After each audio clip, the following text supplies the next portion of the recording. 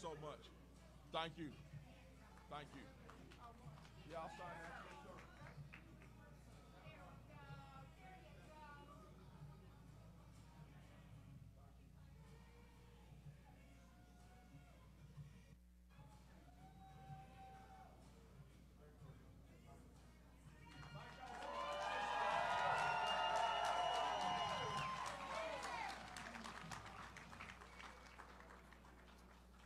Thank you all for being here tonight. We appreciate you. And as always, we give thanks to Jesus Christ, giving us our life and our health and our strength, allowing us to live in such a blessed and prosperous land. Well, guys, tonight is the culmination of a lot of doggone hard work. A lot of hard work and commitment, not just by me and my team and our campaign staff, but by a whole cadre of people across the state who believe in us, believe in our message, believe in our vision, and want to see North Carolina go in the right direction, and did the hard work it took to get through this primary. So thank you, each and every one of you. We were able to withstand withering attacks from our opponents, all of which were baseless, and we firmly stand by what we believe in, who we are, and our story, because our story is a great story. Our story is a story that's deeply rooted in North Carolina. It is the story of North Carolina, a story of being the underdog, a story of being the person who had to come back, the person who had to overcome obstacles to see a better day, just like North Carolina herself. You all know my story. Number 9 of 10 children, growing up in an extremely poor household. I'm looking out here right now. I'm looking at my brothers out here. I've got brothers out here in the audience, and I'm looking at them. I've got guys out here that are not my blood brothers, but are practically my spiritual brothers that have been through the same things that I've been through. They've seen the days of poverty. They've seen the days of hunger. They've seen the days of struggle. But like North Carolina herself, we've risen past that to see a better day. And we stand here on this stage now, ready to move forward into that better day. And I would be remiss right now if I did not give credit to the person I believe who is most responsible for my success. Other than my beautiful wife, Yolanda, who's standing here on the stage with me,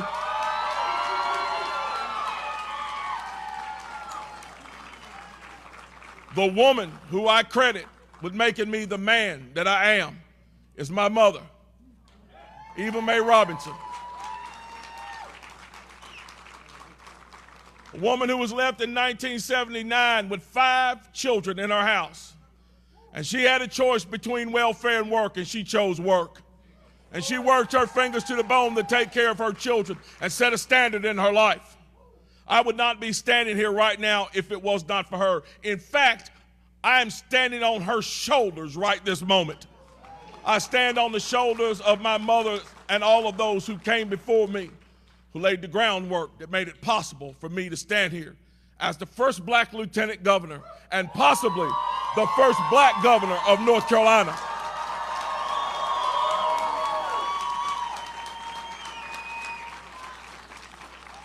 Now I'll tell you this, running this general election, we're not going to allow these folks to drag this campaign into the mud. Those who want to go into the mud, feel free. Where we're going is we're going towards the substantive issues that all North Carolinians face. The things that will make North Carolina great, that will take her to our next level of success. What are those things? Those are those important things. Education and our economy. Those are the things we're going to focus on. When it comes to our economy here in North Carolina, my vision is to see to it now that we've come out of the economic doldrums of 2010 and prior, where we were $3.4 billion in debt to the federal government and we're furloughing state workers and teachers didn't get a raise for 6 years, to now a day where we see through Republican leadership that we now have a $5 billion surplus. We're giving teachers a raise with raises, state troopers raises. Everybody wants to come here and do business. We're the #1 business destination 2 years running. But I would submit to you now the vision, the call, the mission is to grow this state, to grow its economy, as we like to say, from Murphy to Manteo, so that every part of the state has economic opportunity. I believe the way that we do that and sustain that is by having a great education system. and making reformations in our education system, removing agendas from the classroom and getting back to classical education, reading, writing, and mathematics, civics, history, and all those things that teach our children how to be great citizens of this constitutional republic, teaching them the values and giving them the skills they need so that they not only succeed inside of the classroom, but they take what they've learned in that classroom, outside of that classroom, and succeed in life. That is the goal. So, folks have heard a lot about me throughout this campaign. Much of it has been false. Those of you all who know me know who I am. I am a person who has a deep love for the state of North Carolina. Why? Because the state of North Carolina has been doggone good to Mark Robinson. From the time I was a little poor kid growing up right here in Greensboro, over off of Logan Street, to the time I was a young man in the United States military, to the time when I was a young father, struggling to take care of my family, to this very moment standing on this stage as the Republican nominee for governor of this great state. This state has been doggone good to me. And now, it is time for me to repay the debt of gratitude that I have to this great state and its people. I look out across this group of people who are standing in front of me now, and I see the struggles and successes that symbolize North Carolina. I look at each and every one of you and I see folks that I worked in furniture with. I see some people that I worked in the restaurant business with. Tens of thousands of jobs. We're expanding broadband to every corner of North Carolina and building a clean energy economy. Roy, for your leadership and all you have done for North Carolina, we thank you.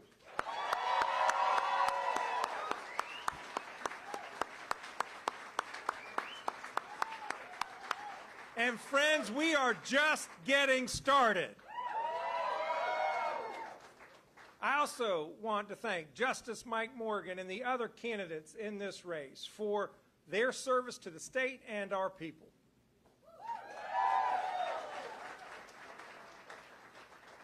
I am grateful to all the elected officials, community leaders, and organizations that are already an integral part of our team. But most importantly, I want to thank you, all the North Carolinians who participated in today's election. Today, we took an important first step, but we must be clear-eyed about the stakes of this election. We're at a crossroads, and the choice before us, two competing visions for North Carolina. Mark Robinson's vision is bleak and divisive, consumed by spite and hate. He spends time pitting people against each other. Let me tell you a bit about Mark Robinson's disturbing agenda.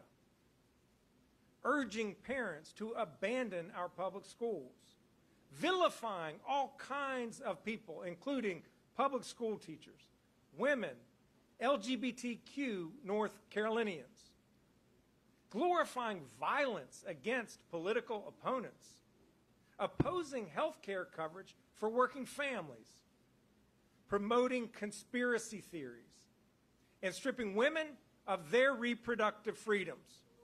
Robinson wants a total ban on abortion with no exceptions. Not for rape, not for incest, not for the life or health of the mother. Robinson would insert himself into the doctor's office with women and dictate to them what they must do with their bodies. You better believe that Robinson's extreme views would scare away business and good-paying jobs.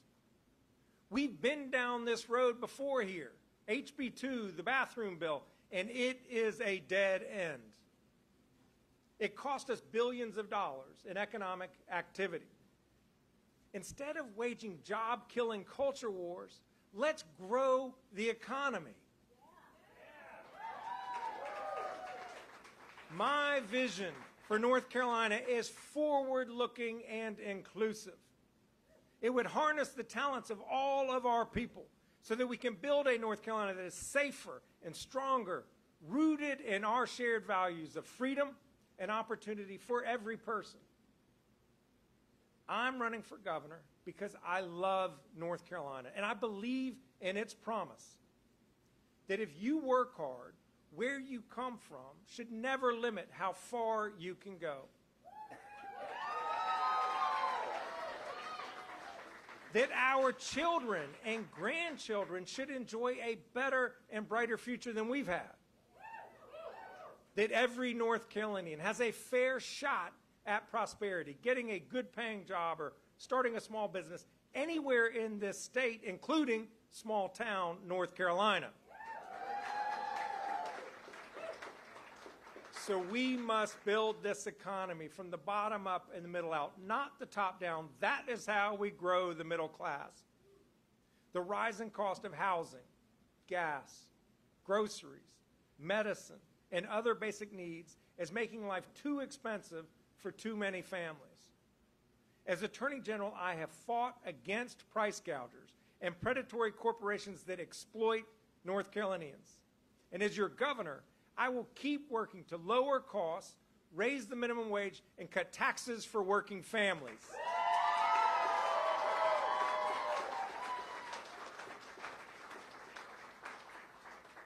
Our top priority must be educating our kids. Yet year in and year out, the Republican General Assembly is failing them, dropping North Carolina to 49th in the country and what we invest in K-12 as a share of our state's economy. 46th in starting teacher pay, worse than every neighboring state. It is a disgrace.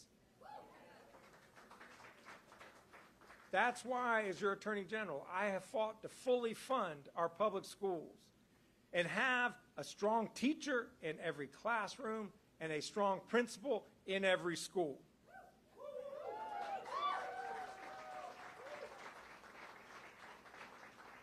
As your next governor, I will work to ensure that our schools are the best that they can be, to strengthen career and technical education and apprenticeship programs, because a person should not have to go to college in order to provide for his or her family.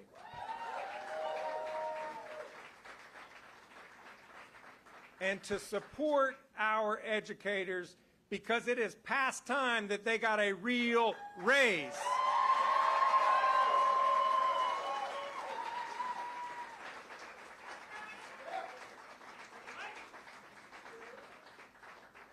No one should have to worry about their children's safety when they're at school or online, or their loved ones when they're at work or at worship.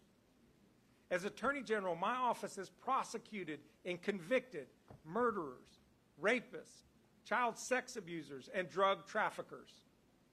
I have worked across the aisle to keep you safe, partnering with Republicans and Democrats to fight the opioid epidemic, protect kids from child sex abuse, improve our criminal justice system, and eliminate the largest rape kit backlog in the entire nation.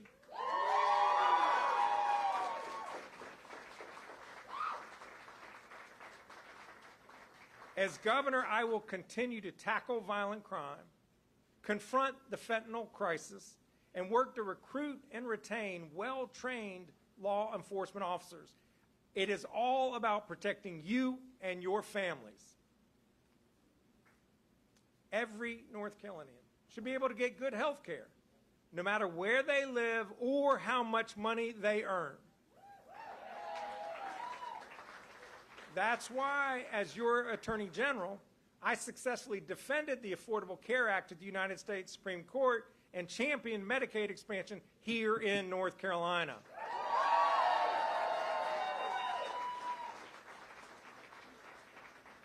And as governor, I will work to continue to expand access to quality, affordable health care.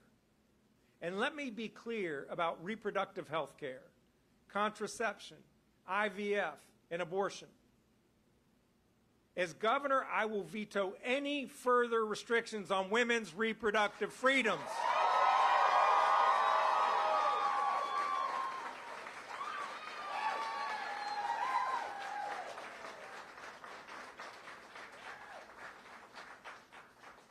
believe that those decisions are deeply personal and must be made by the woman with her doctor and her loved ones, not by a bunch of politicians like Mark Robinson.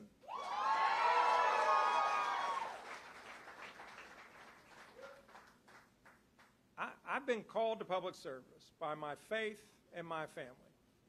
My faith teaches me that we are each called to do our part and to make a difference. My parents raised my brother, my sister, and me to stand up for what's right, just like they did. And my folks, Jane and Adam, are here tonight. Thank you, Mom and Dad.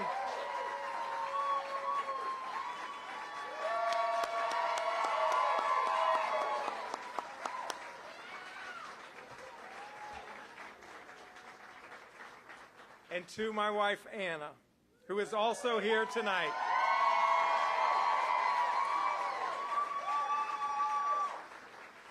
I am deeply grateful for your steadfast support and your caring heart. I love you, sweetie. To our kids, Sam, Adam, and Leah, you are the reason that your mom and I do what we do. North Carolina is our home. And fighting for our future, it is personal. Anna and I pray that our children and grandchildren and your children and grandchildren also want to call North Carolina home. It is our deep love for this place that lights a fire in our bellies to fight for a better future for every North Carolinian.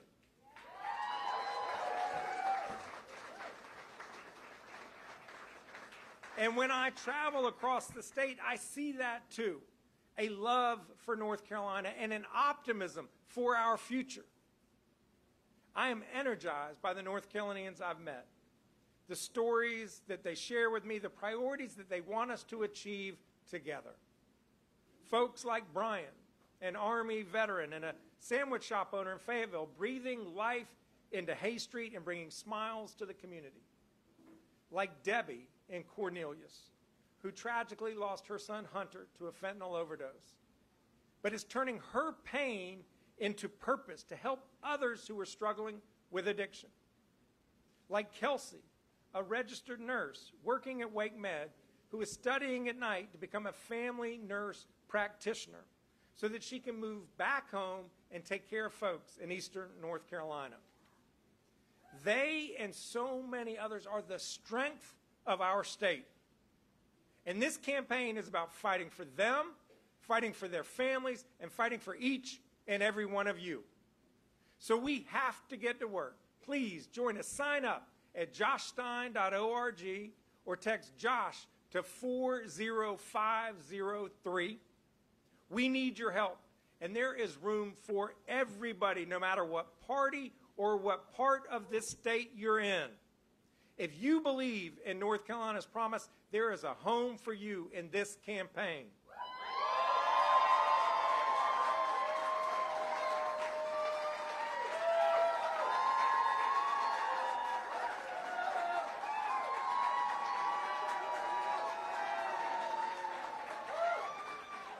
So join us, knock on doors, talk to your friends and neighbors, chip in a few dollars if you're able, and vote.